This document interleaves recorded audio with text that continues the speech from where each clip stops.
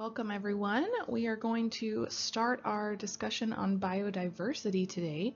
So we are going to split biodiversity into 3 lectures because obviously there's so much life in this world. So today we're just going to focus on just what diversity is, and we're going to start with prokaryotes today. So bacteria, archaea, those guys. So today we're going to talk about how do we classify organisms, right? So what do we call it? How do we split them all up? And so some of it will be a little bit of review, but what's specific to biodiversity. And then we're going to discuss a little bit about phylogeny, or the tree of life, and that's a way we classify and structure organisms and how they're related. And then we'll get into our prokaryotes. So how do we classify all of these organisms of the world, right? We have so many of them. How do we talk about them? How do we classify them? What are their relationships to each other? So really we place them in categories based on their evolutionary relationship, meaning do they have a common ancestor, and what is their common ancestor? And so we call this way of organization a phylogeny, or a family tree. And this is very specific to their relationship in evolutionary history. So for example, on the bottom left, we have a phylogenetic tree. So this would be a family tree. It's very similar kind of to what you see in a family tree for a human, right? So you create a family tree with the parents and the children, but this is a little bit different in terms of their common ancestor instead of their parentage, right? So it's going to be their evolutionary common ancestor before they evolved and split into different species, okay? For example, right, we have the manatee and the elephant over here on the right. You may say, okay, well, one is a land mammal and one is a water mammal, right? So they are actually very distantly related. A lot of people refer to manatees as the elephants of the sea. So there you go. But they are related. Okay, so it allows us to pair up these animals and compare them via their evolutionary relationship. So here's just another example, right? So obviously we have 2 mammals on the left-hand side. So they are going to share a common ancestor, whereas each one is not going to really share a specific common ancestor with a plant, but all mammals are going to share a very distant common ancestor with a plant. So we would create our phylogeny like this, where our 2 mammals on the left-hand side are going to have a common ancestor, right? And then that common ancestor will have a common ancestor with the plant as well. And so you can build these very distant evolutionary relationships using this phylogeny system. So we have to be careful when we compare organisms, right? So generally when we're talking about organisms that share similar morphologies, they're likely to be more closely related.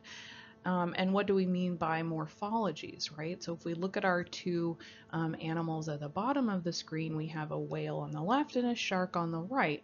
Whereas you may say, yes, they have fins and they have similar morphologies. They must be closely related. But we have to remember about convergent evolution. So remember we talked about divergent versus convergent evolution. And convergent means that there's a resemblance between the 2 species because of their environments, and they've now adapted to their environments, which has driven the similar morphologies, but they're not related at all, right? So again, we can talk a lot about different things, right? Body shape, or we've talked about wings. So things like that that are due to maybe convergent evolution and not divergent. Divergent is where they share a similar common ancestor, right? So now we're going to talk a little bit about taxonomy, and it's definitely a hierarchical classification. So meaning that each taxonomical level is more general than the one below it, right? So when we talk about a domain, right, which is our highest taxonomical level, it's going to be the most general, right? Because all of these things across the table are all considered in the domain Eukarya, right? But obviously a sunflower is very different from a chimpanzee. So as you go down that taxonomical level into kingdom, phylum, class, order, family, genus, and finally species, you're going to get more and more general. And so that more evolutionarily closer related species are then going to be grouped closer and closer together, right? So we get more and more specific as we go down each level. Okay, so it's a way of classifying organisms in a hierarchical manner due to their ancestry. Okay. So taxonomy, right? So what is taxonomy? And it's really the science of describing, naming, and classifying organisms, right? So we have these levels of taxonomy. And we just said that each level gets more and more specific, or as you go out, more and more general, right? So we use traits to classify organisms that show relationships. Okay, so if we look at this example here, what are some good traits you might use? So these are two flowering plants, right? And you may say, okay, well, their flowers look somewhat similar, right? But the groupings of the flowers are a little bit different. The colors are different. Maybe the leaves are similar. So you can pick different traits to use to create your classifications. So once we get down to the more specific levels of our taxonomy, right, our lowest levels that are most related, we use a binomial nomenclature. So this is a system of naming our organisms based on a unique two-part name. Okay, so what does that mean? Well, the first part is going to be the genus. Okay, for example, if we're talking about humans, right, we are the genus Homo. And then the second part is going to be our species, right? So our specific descriptive phrase. And so we are sapiens, right? Homo sapiens. So it's a two-part name or binomial nomenclature. So we have our example of our corn down here as well. So a lot of people don't know what the scientific name of corn is, and that's Zea maize. Okay, so Zea would be the genus, and maize would be the species. Okay, and then on our next slide, we've got some salvia species as well. Okay. So here are some of these different salvia. So salvia would be the genus, and so then we have some different species of salvia. Okay, so our left two pictures where there's those first two pictures we talked about, right? What are some different traits that we're looking at, right? So these guys all have kind of similar looking flower types, but maybe different colors, right? So white versus purple sage. And then we have chia up on the top right, which looks very similar to black sage, right? But maybe different color, but their flowers are kind of arranged very similarly. So again, the common name for a lot of these are sage, but their technical genus is salvia, okay?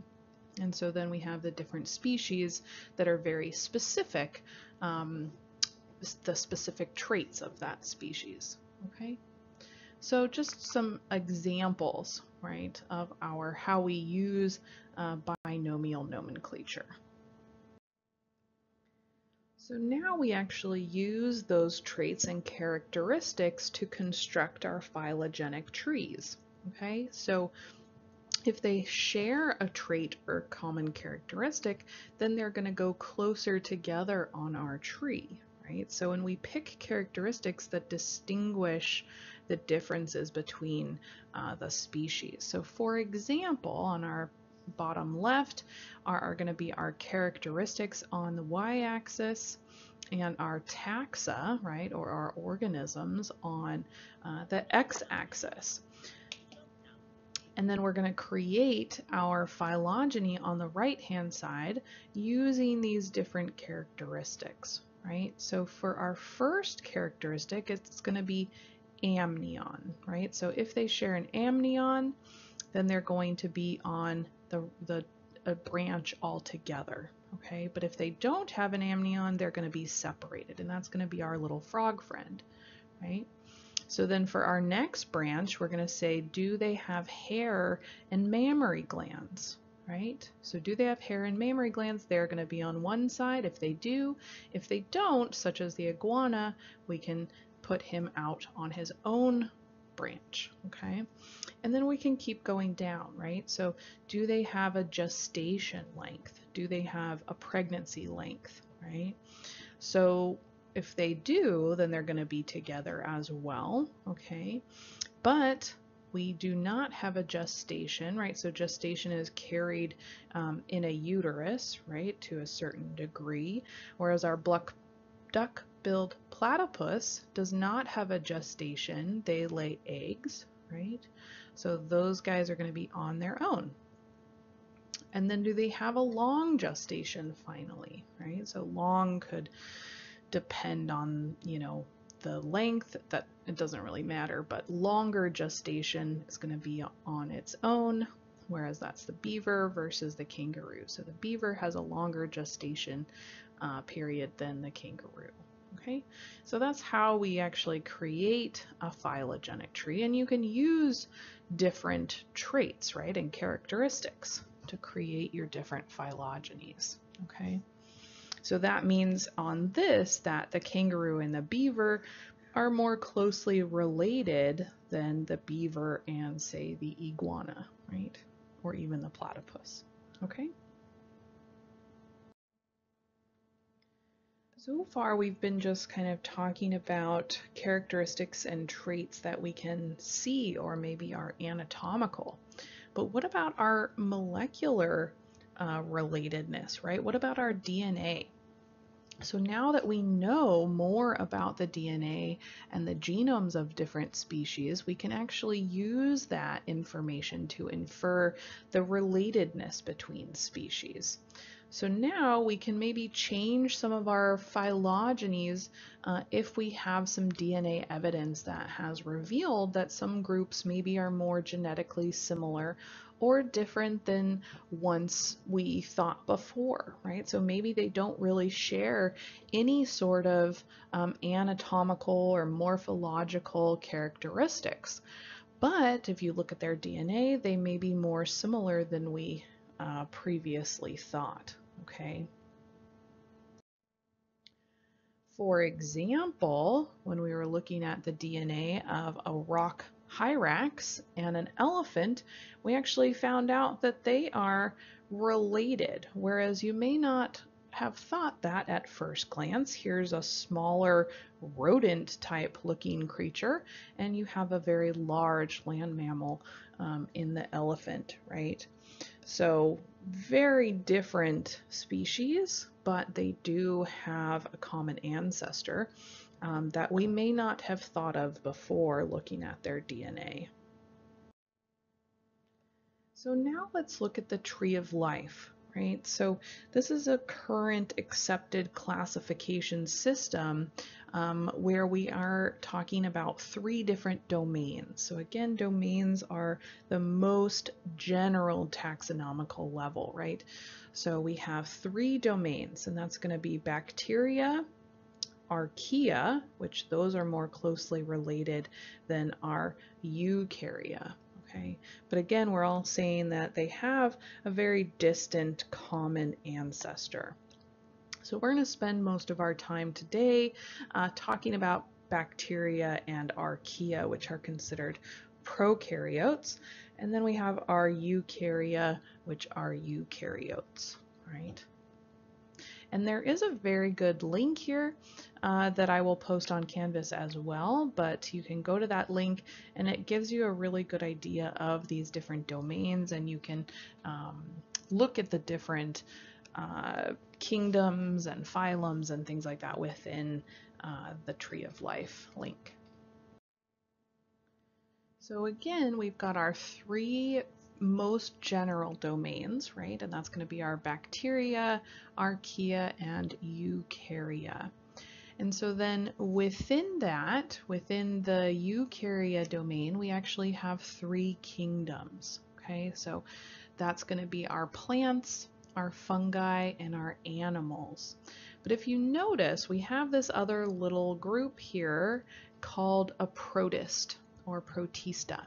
So protista is not considered a kingdom, it's considered a group. So we'll talk a lot more about protists in our next lecture. They're very cool, but they do share some similarities between plants, fungi, and animals. So you can't quite give them their own kingdom, but we'll talk about how we actually classify them.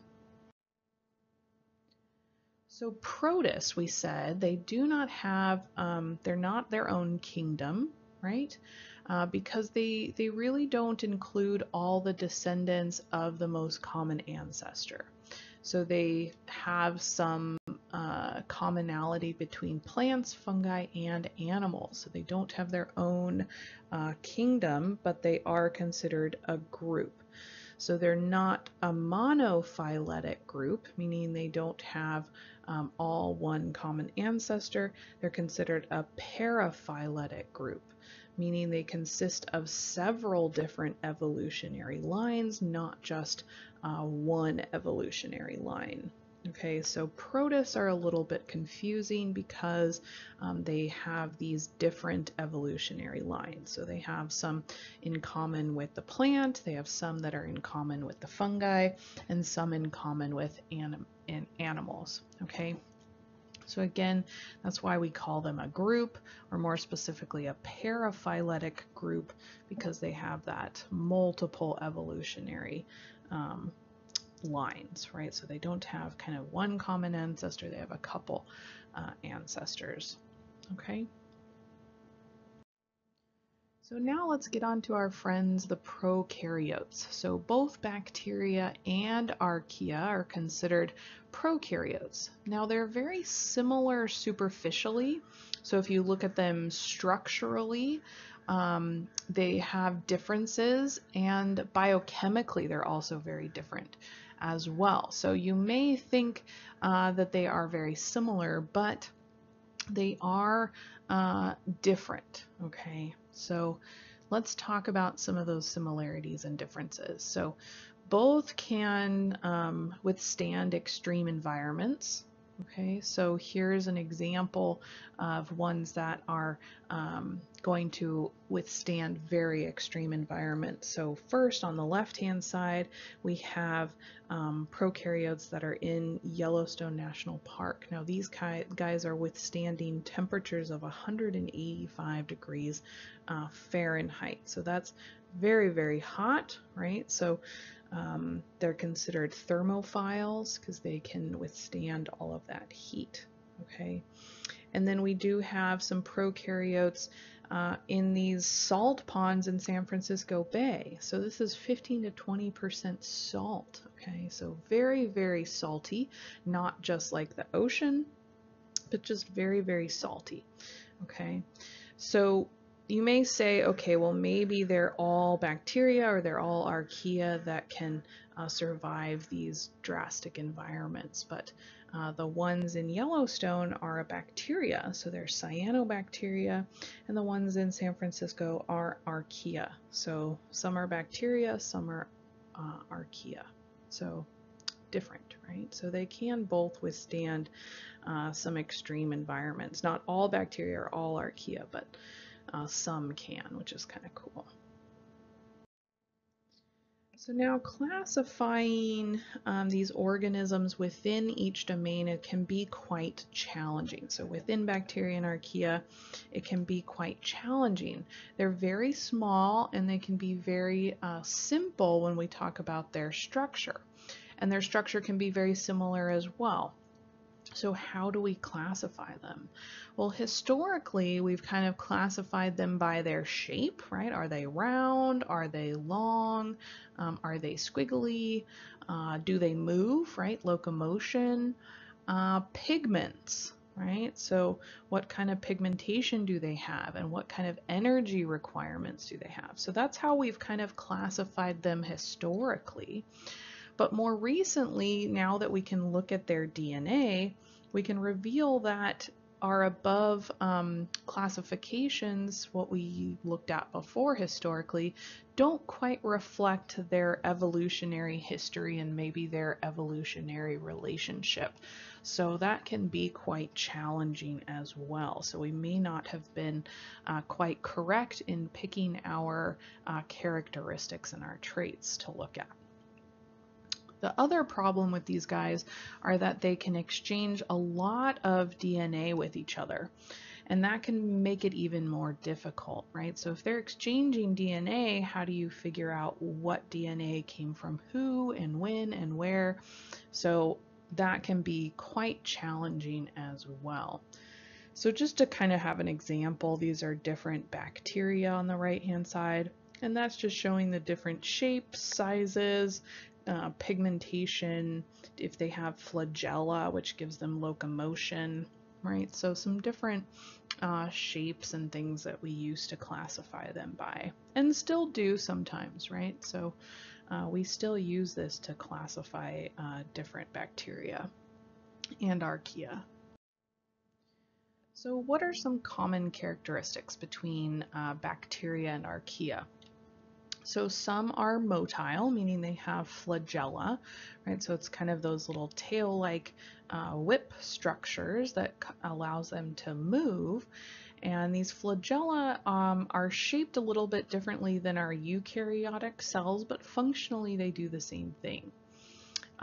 They have a lot of protective surfaces, and they actually have what are called some protective endospores, meaning they protect themselves within this spore, and they protect their DNA. And then when the environment maybe is favorable, the endospore will break open and a new bacterium will emerge when it's safe, essentially, right? So they can last or survive many, many years or even generations in this endospore state, and then they can emerge when maybe the environment is more favorable.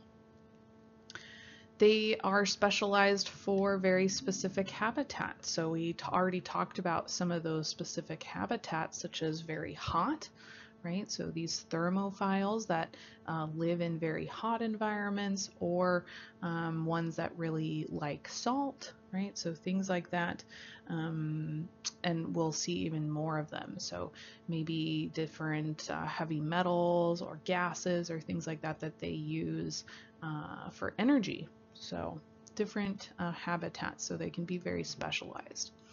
And some even live in colonies, which we call biofilms.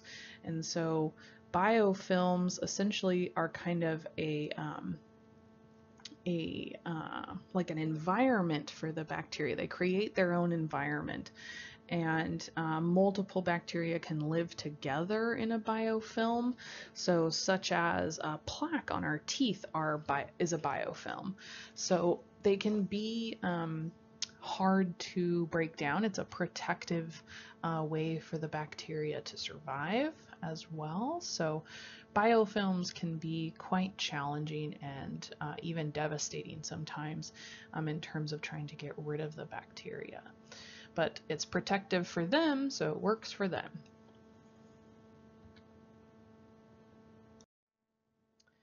So most of them have one of these three shapes. Okay, so we talked about classifying them with their shapes.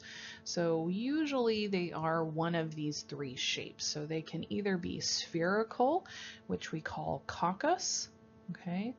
Or they can be kind of corkscrew shaped, which we call spirilla, okay?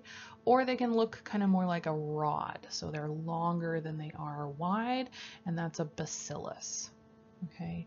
So these are the three different kind of shapes or general common shapes of all prokaryotes. Okay, so then you can classify them using these shapes. But again, we found out maybe they may or may not be more closely related within these shapes. So prokaryotes can really exhibit a very diverse metabolism as well. So what do they use for energy is what that means, right? So do they use oxygen? Do they not use oxygen? Our cells use glucose, right?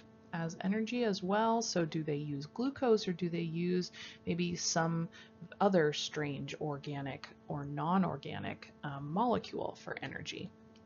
So some are what are considered anaerobic, so they don't need oxygen. So we are obviously aerobic. Our cells need oxygen, right? So these guys can be, some are considered anaerobic. Some can even switch back and forth between being aerobic and anaerobic. Okay, so anaerobic ones, you can think about what kind of environments maybe they live in, right? So these guys can cause a lot of infections in our body that where they can close themselves off and they don't need oxygen. So actually one of the treatments is providing them oxygen, which will kill them because they don't use oxygen, right? So kind of interesting to think about. Two, some can metabolize inorganic molecules. So, obviously we said we use sugar, right, or glucose as energy, but some like sulfur maybe, okay? So these are some examples. So the bottom left is one of our anaerobic friends, which is Clostridium. So Clostridium is a bacteria that can cause some pretty nasty infections. And they close themselves off in abscesses because they create these abscesses where they wall themselves off against the oxygen. Okay. And then on the right-hand side is a picture of some sulfur bacteria. So some bacteria that like to use sulfur for metabolism and for energy, which is quite interesting, right? So let's continue talking a little bit about these diverse metabolisms. So a lot of prokaryotes use different forms of energy. So some other ones are going to use light for energy, right? So they photosynthesize. So they're more like a plant, right? So they're green, right? Because they have all the chloroplasts in there. So an example of that would be cyanobacteria. So these guys photosynthesize, so they use light energy. Some are nitrogen fixing bacteria, so they use nitrogen for energy. Okay, so these guys are fairly important in soil and in crops. So I have a little video about nitrogen fixing bacterias and why they're so important for things like agriculture. And for some plants, they use kind of a symbiotic relationship with these bacteria that fix the nitrogen for them. Okay, so all living things need nitrogen, but utilizing the nitrogen can be a challenge. And so if the bacteria can fix nitrogen, meaning that it makes the nitrogen into something more usable for the living organism, then that can be a helpful thing. So watch the video, it's kind of cool. Some are nature's recyclers, meaning that they use dead material or things like that. They're decomposers, right? So those guys are also fairly important as well in kind of the life cycle, right? Then we'll talk about some major decomposers when we talk about fungi, right? So some bacteria will also do that. And some are pathogenic, right? So again, we think about bacteria maybe as being all pathogenic. All bacteria are bad, right? They're all going to cause infection or disease, but only 10% of prokaryotes are pathogenic. So that's a very small percent when you think about how many bacteria and even archaea are out there in the world, right? So mostly we're talking about bacteria when we're talking about pathogens. And that's going to be our discussion this week, is talking about some pathogenic bacteria that have caused some disasters throughout history and caused some epidemics. Okay. So we just said that most bacteria or prokaryotes are non-pathogenic, right? So they're not going to be bad, they're going to be good. So what can we actually use some of these prokaryotes for? What can they help us with? So there's a huge population of prokaryotes that can help with removing pollutants in our environment, and we call this microbial bioremediation. So essentially they can help us remove things like pesticides and fertilizers, which is great for agriculture and in the soil, right? So making the soil better and safer again, right, after using all of these pesticides and fertilizers. So we can definitely use it in agriculture. We use it in water to remove a lot of toxic metals such as selenium and arsenic. So there are some prokaryotes out there that will use selenium and arsenic as metabolic reagents, right? So then they'll take it up from the water. Or even in oil spills, and this is a big one, is that we can use bacteria to solubilize and degrade the oil in the water in the environment. So this has been huge for some of these major oil spills in the environment. So this is great, right? So we can actually use some of these, different metabolisms of these prokaryotes to help us, which is great. So microbial bioremediation is very cool, and I highly recommend looking into it more, right, if you're interested. So just like we said before, that humans do have some relationships with prokaryotes, and we said only about 10% are pathogenic, meaning that they're actually going to harm us, right? So the majority of them are going to either have beneficial relationship or just kind of a neutral relationship, and these are considered symbiotic relationships. So humans and prokaryotes can have either kind of a mutualistic or mutualism relationship or commensalism relationship. And so just to kind of look more into the pathogenic, right, this is an example of an agar with bacteria that has been plated on the agar. So anywhere where you see kind of the tan or yellowish area means that it has grown some bacteria. Right, so agar is just like a gel with some sugar and stuff in it to feed the bacteria, and so it'll grow. And then what happens is, to test antibiotics, which are going to kill bacteria, and maybe it'll only kill certain types of bacteria, you place these little white discs with the bacteria onto the plate. And then you notice that there's some rings of clear agar or clear gel around those antibiotic discs, and that means that that antibiotic has killed that type of bacteria. So this is how we test if our antibiotics are going to be effective against that type of bacteria. So if you notice, there are some discs that either have smaller circles around them, or maybe even not much of a circle at all. If you look at that kind of left, like at 9 o'clock right there. So that one wouldn't be very effective at all. So again, we only have very few bacteria that are actually pathogenic, but luckily nowadays we do have antibiotics that are going to kill most of that bacteria out there. But there is a bacteria versus antibiotic warfare going out there as well, because the bacteria are evolving and adapting to be antibiotic resistant as well. So that's kind of the scary part. And we are not developing antibiotics or new antibiotics fast enough to combat the adaptation and evolution of bacteria. So kind of scary, but again, the reality of life. So what are those relationships that are maybe beneficial? So I've kind of added this into our lecture, so go ahead and take some notes on it. But a mutualistic relationship is where the individuals of different species are both benefit, okay? So they benefit from the relationship. And so for an example of this in humans, we have a lot of bacteria that live within our gastrointestinal tract.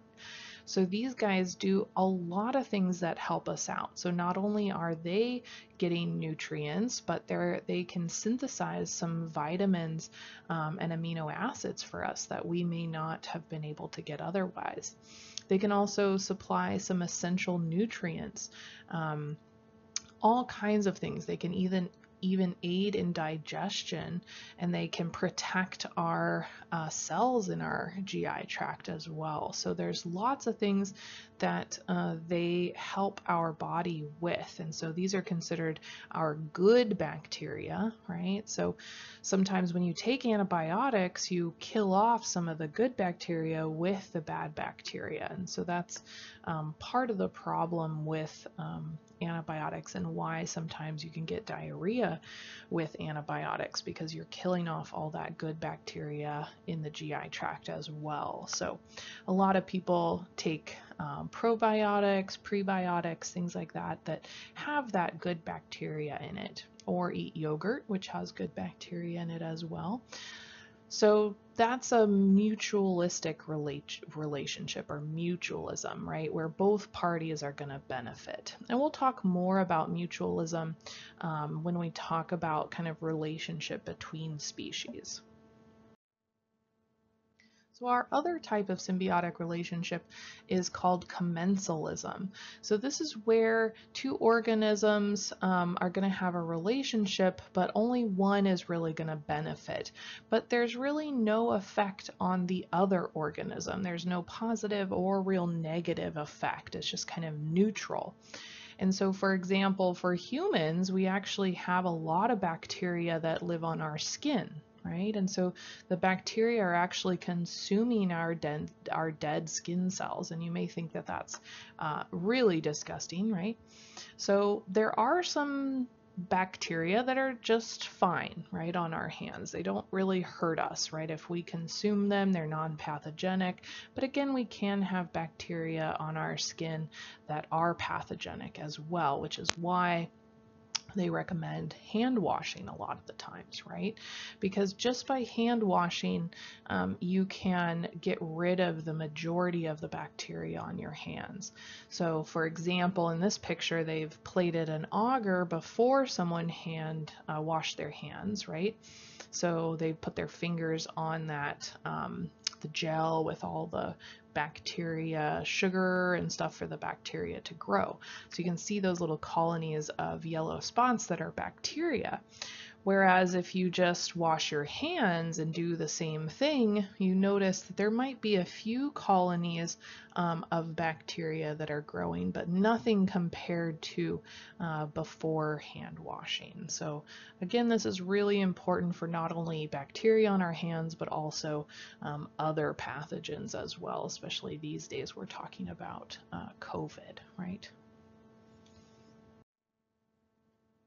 So just to finish up with some fun stuff with these agar plates, a lot of people do fun art and pictures with microbes because some of them are different color, right? So they can make these fun little agar art plates. So if you want to check it out, I've posted a video here as well as on Canvas for you guys. So until next time, I'll see you guys later.